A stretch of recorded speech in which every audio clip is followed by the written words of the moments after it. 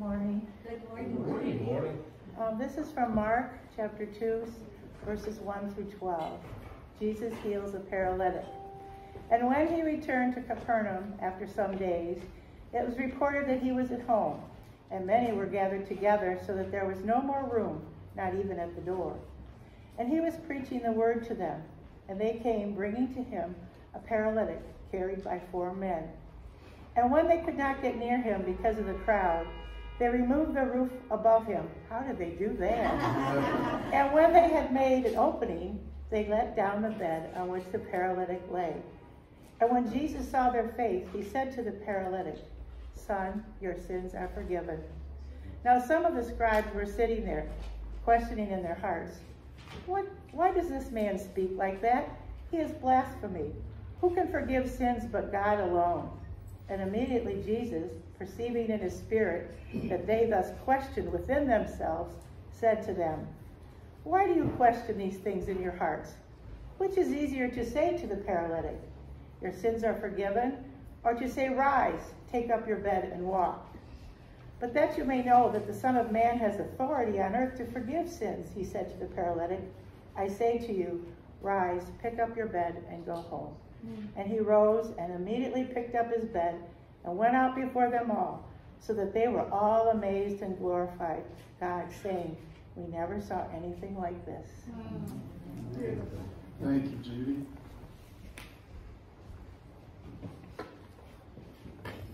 Hearing those horns out there made me wonder, was there another train incident?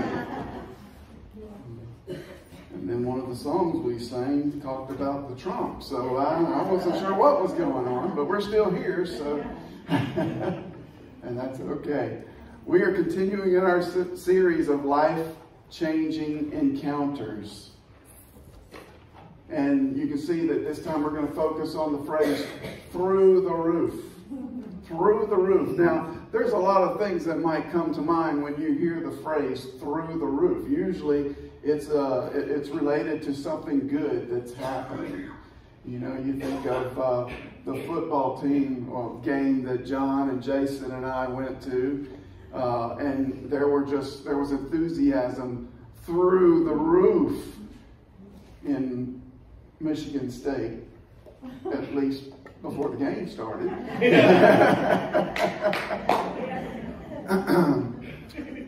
And then everybody dressed in red kind of took over. But maybe you're doing a really good job at your job. You're doing really good work, and your review it just says that the work that you're doing, your attitude, everything is just through the roof. That's just the kind of employee that we're looking for. You know, you look for politicians, look for their studies to have their numbers going through the roof. Unfortunately for them, that just doesn't happen too often. You can't please everybody, and most of the time you don't please anybody. But you get the idea. Through the roof has this idea of moving up, something moving up, upward mobility, positive, a lot of positive things happening. And today I want us to kind of focus on that phrase as we think about these verses that Judy just read.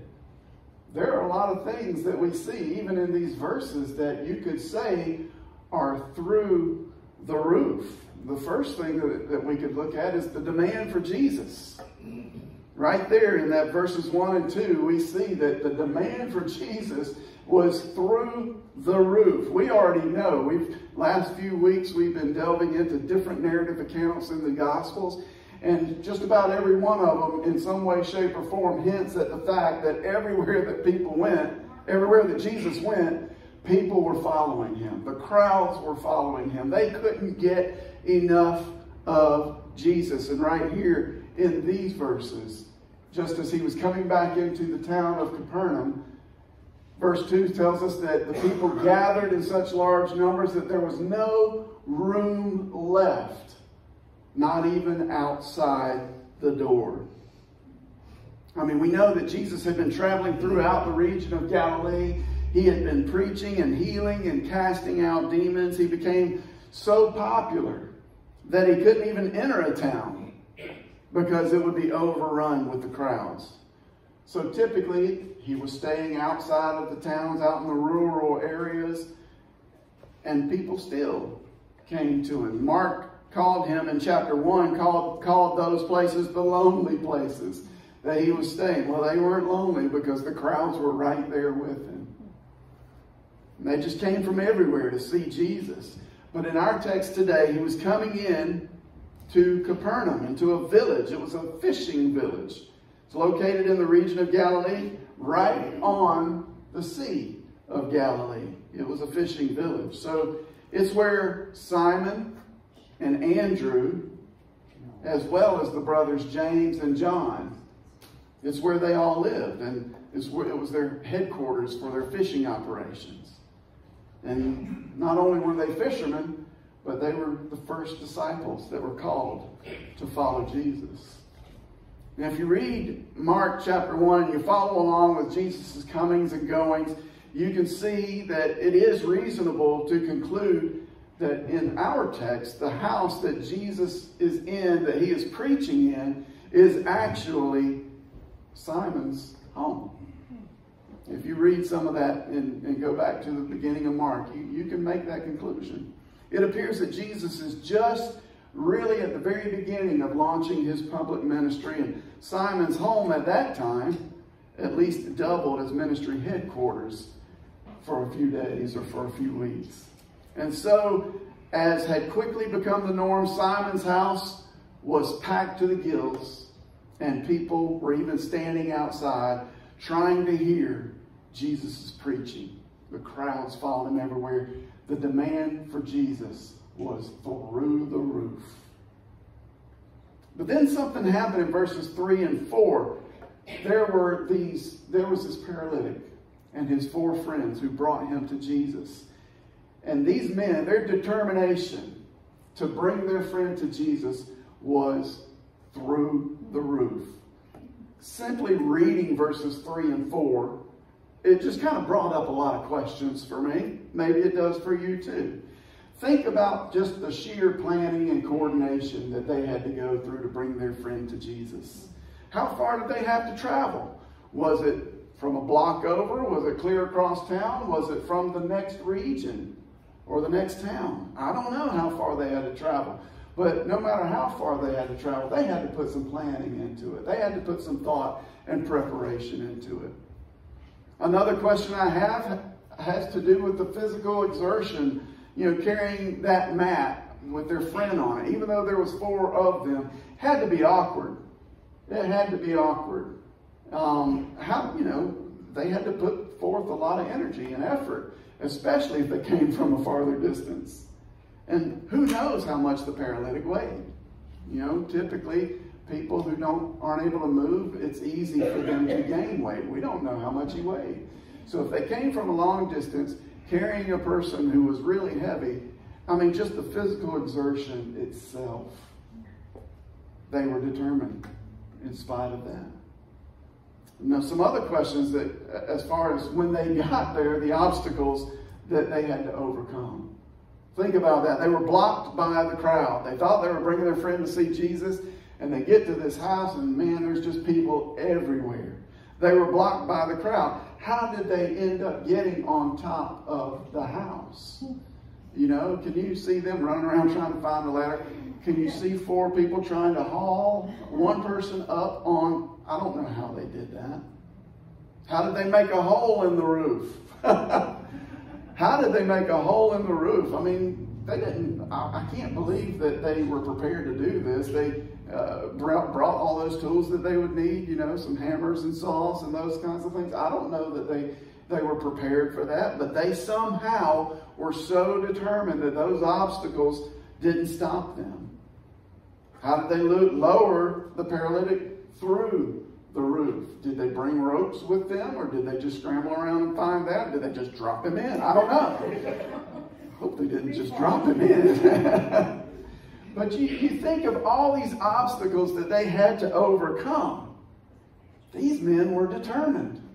They were not going to let anything get in the way of bringing their friend to Jesus. All the planning and the coordination that this project required, the physical exertion, the obstacles that they had to overcome. They were absolutely determined to bring their friend to Jesus. I wish I had that kind of determination. I wish we had the same kind of determination. I don't like to have to plan things. I'm the guy that if you want to do something and you got a plan, call me and I'm on board. I'll help you all I can. I just don't like having to plan it. I certainly don't want to have to work too hard. You know, I'll help you up to a point, but when it gets too hard, I might have hurt my back or something might have happened. I might have to excuse myself. And oh my goodness, if there is the slightest obstacle, the slightest bump in the road, if things don't go just right at the first sign of trouble, I'm ready to pack it in and go home. Isn't that how we are? You know, we don't prepare well. We don't put forth much effort, and we give up way too easily. Some friends we are, huh? I don't know about you, but I want to be a better friend.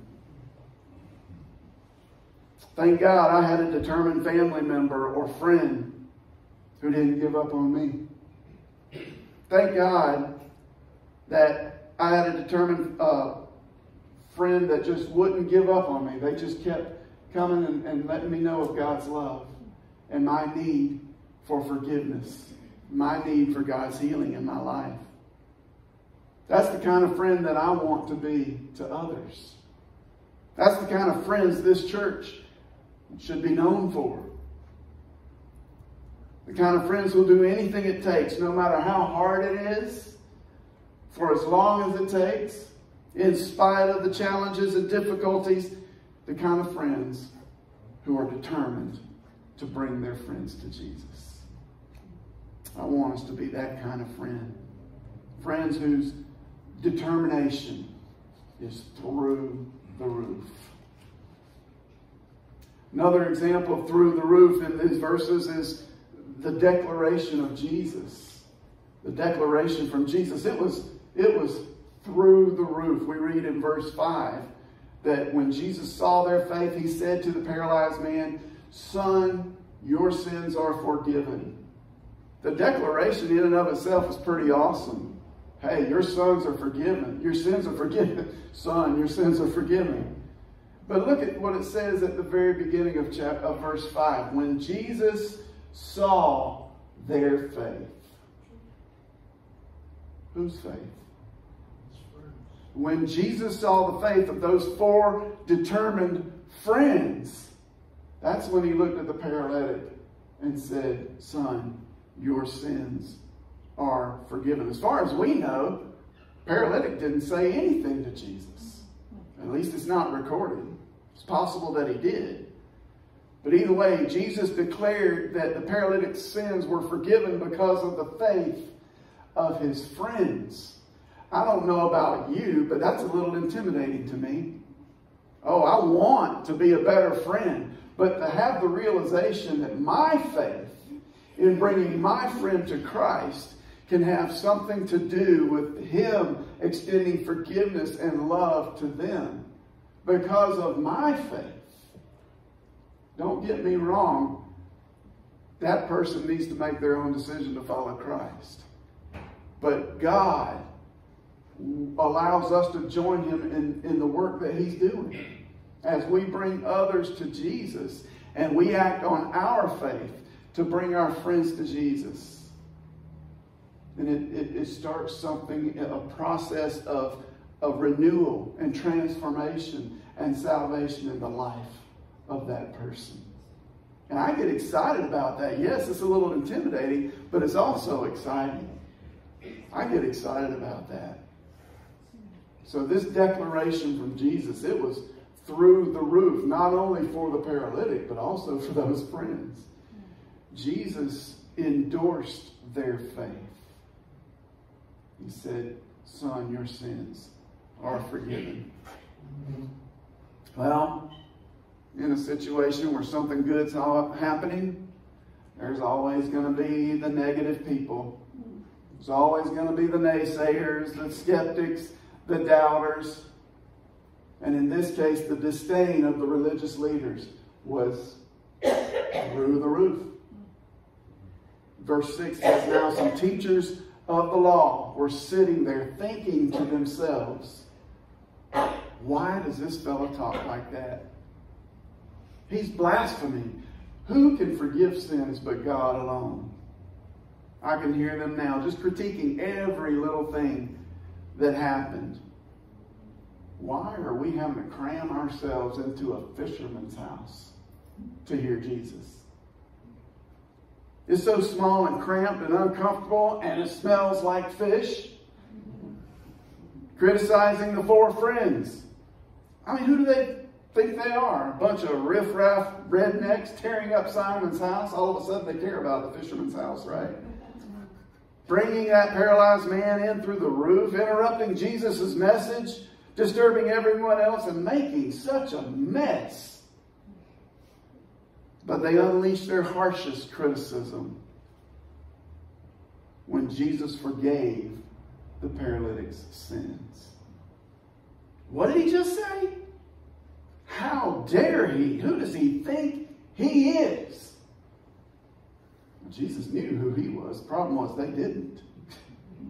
Because if they'd have really known who he was, they wouldn't have had any problem whatsoever with what he said. The religious leaders, their disdain was through the roof. But there was also something else that kind of countered that. It was the discernment of Jesus. The discernment of Jesus was through the roof. Immediately, it says, Jesus knew in his spirit that this is what they were saying in their hearts. Last week, we talked about the woman with the issue of blood. And when she touched Jesus, immediately she knew that she had been healed. And in this same way, Jesus immediately knew what was happening, what they were thinking in their minds. They weren't brave enough to come out and say it, but they were thinking it. So just like Jesus exposed the woman with the issue of blood last week, what she wanted done and kept in private, he said, nope, we're going to make it public. He's doing the exact same thing with these religious leaders. He says, you can think that in your minds, but I'm calling you out on it. And he makes it public. The four friends, the crowd, even the religious leaders, they had just come for one thing and one thing only. They wanted to see the show. You know, and then when this paralyzed man came up, appeared on the scene, they thought, oh, we're really going to see a show now because we're going to get to watch Jesus heal this man. We've heard about it. Maybe we haven't seen it. Now we're going to get to see it. But they weren't even thinking about the man's spiritual condition. They weren't even thinking about the man's need for forgiveness. They just wanted to see this display of power, whether they believed in God's power or not. They just wanted to see it. It was cool. It was popular. It was happening. And they could go home and, hey, I was there when Jesus did this. It's one thing to say that you're going to heal this man, but it's quite another thing to say that your sins are forgiven. If Jesus would have just healed the man, everything would have been fine. But that one phrase, your sins are forgiven, caused all the problems. The discernment of Jesus was through the roof, and he addressed it. He said, let's get it out in the open. This is your problem with what I said.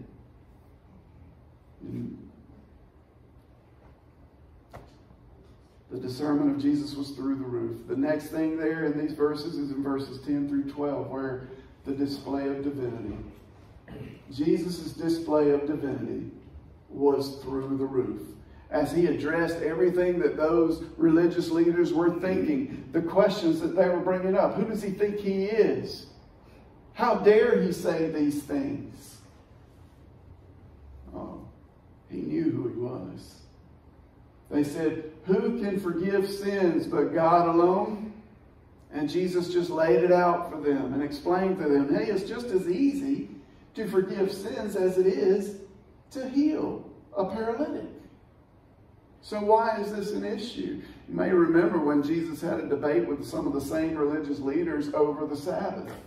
And they were complaining about him healing someone on the Sabbath. He says, do you not go and help your donkey out of the ditch on the Sabbath? What's the big deal? And that's what Jesus is saying here. For me to be able to forgive sins is just as easy as it is to tell this man to get up, take his mat, and walk. But then he just kind of doubles down and he says, but I want you to know that the Son of Man has authority. I'm not just making a statement claiming to be the Son of Man. I'm going to put on a display of my divinity so that you can know that I have authority to forgive sins. And he says, I tell you, get up, take your mat and go home. In verse 12, he got up, took his mat, walked out in full view of them all. And this amazed everyone, even those religious leaders. They were amazed. And they praised God, saying, we have never seen anything like this. A demonstration, a display of divinity. Well, we've dealt with the text, kind of covered over what was going on there. It is a narrative text. There's no specific teaching or commands in the text, except for maybe one where Jesus commanded the paralytic, get up, take your mat and walk. He was talking to the paralytic. What does that mean for us? We have to be careful about drawing doctrine and theology out of narratives. But we are given these narratives so that we can learn about Jesus, learn about his character, who he is, the things that are important to him. And I think there are some things that we can learn from this text. The first thing we observed in these texts was that Jesus was in demand. He was popular.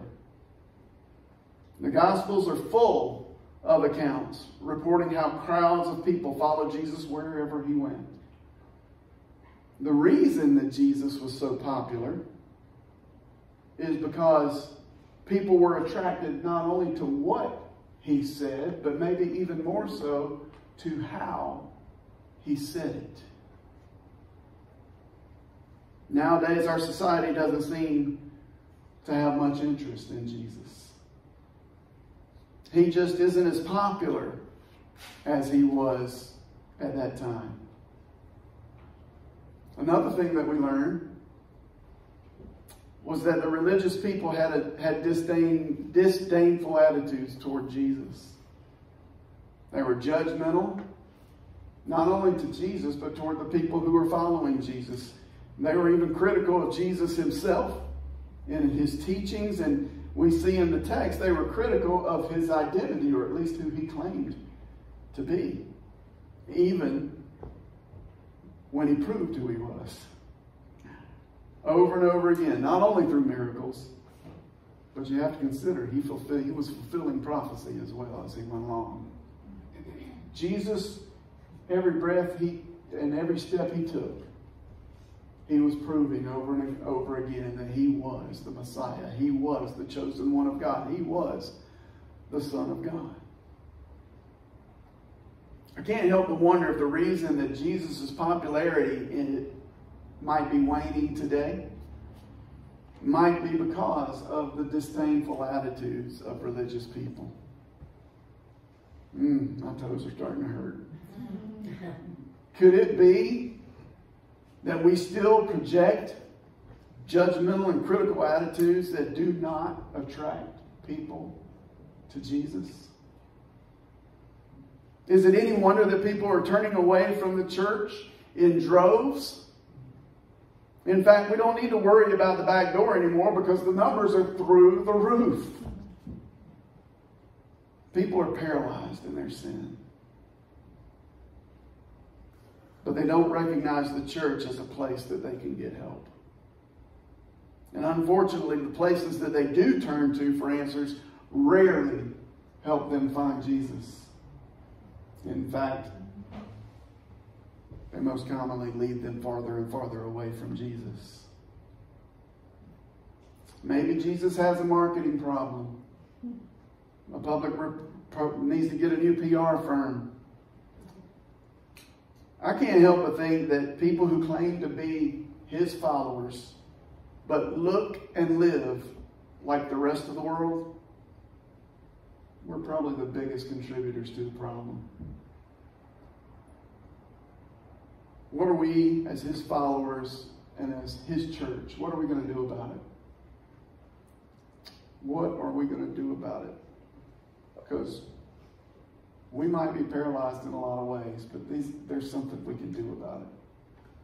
Before I address that question any farther, I just want to touch on one or two other things that we observe in the text. I want to go back and kind of talk about Jesus' discernment and his display of divinity. See, one of my prayers for me personally and for this church is that Jesus would display his divinity. His love and his power. I pray that he would do that through me, through us in this community.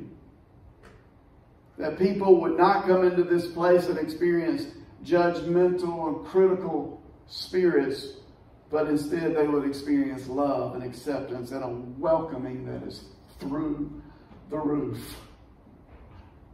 See, in order for that to happen, we must have some discernment of our own that Jesus is more than happy to extend to us as we grow in his image, as we become more like him, as we read his word and apply it to our lives. We must have the discernment of Jesus. We must allow him to transform our minds through his word so that we can think like him. Only then will we put ourselves in a position to see a display of divinity in our lives as well as around us in the lives of others. So I come back to the question, what are we going to do about this PR problem? How much of it falls on our shoulders? Some of us have volunteered to be spiritual paralytics. Let me say that again. Some of us have volunteered to be spiritual paralytics. Some of us have just willingly laid down and decided we're done. I've got my ticket to heaven. I've prayed the prayer. I've been dunked in the water. And I don't need to do anything else. Boy, oh boy. There's the PR problem right there. I believe that we need to get serious about our faith. And a faith that just relies on Jesus to save us from our sins, to forgive us for our sins. Well, we see in the life of the paralytic, that doesn't take a whole lot. Jesus said that's an easy thing. That's an easy thing to do. But he told the paralytic, get up, take your mat, and walk. Some of us need to get up. Some of us need to take our mat and walk. You remember last week we talked about the woman with the issue of blood. And we drew a comparison between the command go and the same command go in the Great Commission. Yes, it was two different Greek words, but they meant the same thing. As you go, as you live your life, live in peace. But you know she was telling people about what Jesus did for her. I got to believe this paralytic, even though Jesus told him to go home, I got to believe he was telling people every chance he got what Jesus had done for him. You go through a life-changing encounter like that, and how do you not talk about it? Well, the real life-changing encounter is when our sins are forgiven and our ability to have a relationship with God, those doors are open wide open. Our relationship with God can be restored. And we can experience abundant life living in Christ. I think we need to get serious about our faith. Do we really believe what we say we believe? We come in and we hear this Bible preached. We hear the truth described and presented in the songs that we sing. We go faithfully to Bible study groups. We read our Bibles on our own. Does it really make a difference in our lives? Does it really change us?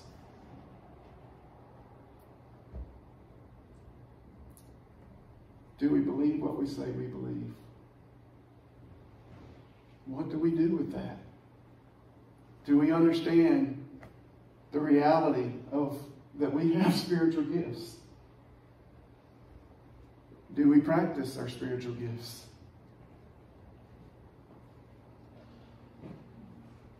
Do we share our faith with others?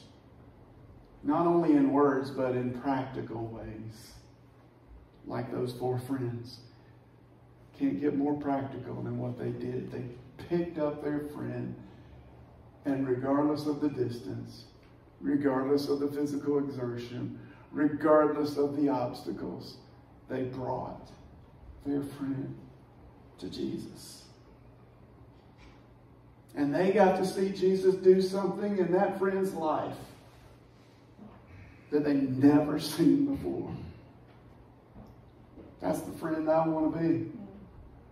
I want to see that. I want to have that through the roof, life-changing encounter with Jesus. And I want the same for this church. And I want the same for my friends. And I want the same for this community and this world. We can have that. And Jesus wants us to have that.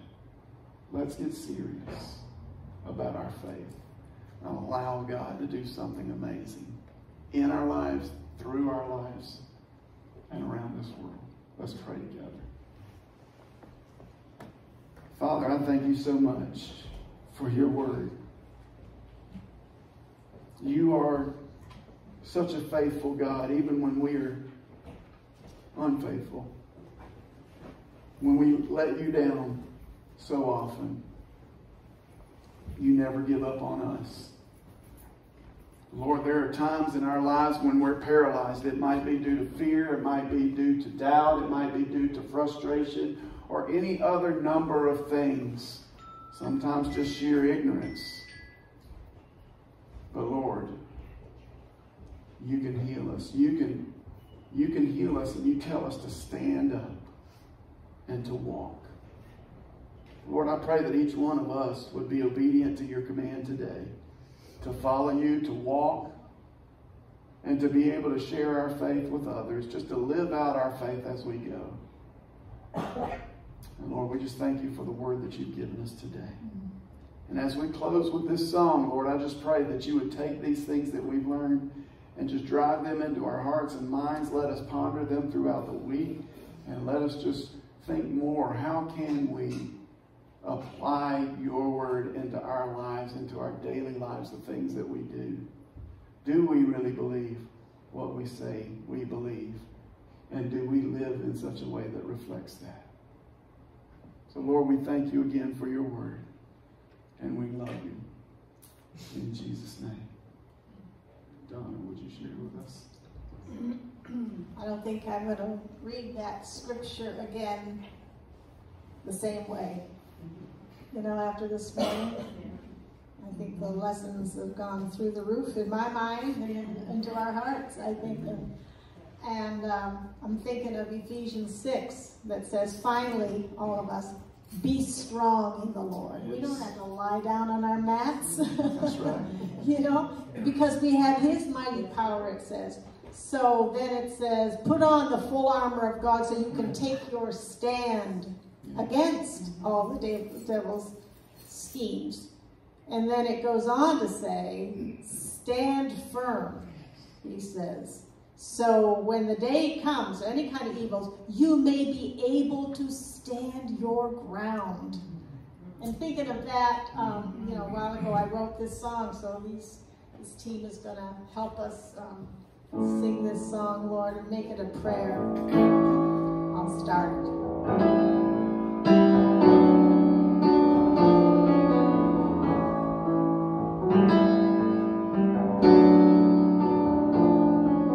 Sometimes I feel so weak, fearful and small. Struggles in life, I simply can't manage them all. So Father, I come to you, I look to you and listen. Presence is all I need. Your grace is sufficient. And I'm standing in the power of Jesus. Standing strong in the Lord. Trust and obey. There's no other way.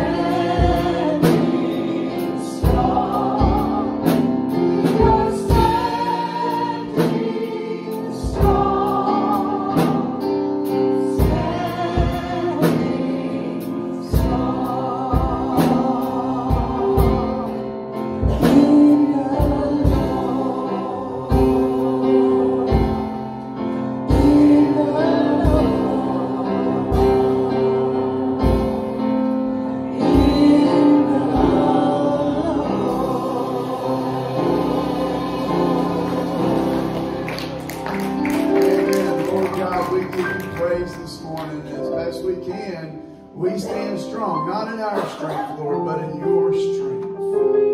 It's not by might nor by power, but by your Spirit, says the Lord. And we stand strong in your name. We love you in Jesus' name. Amen. You guys have a great week. We look forward to seeing you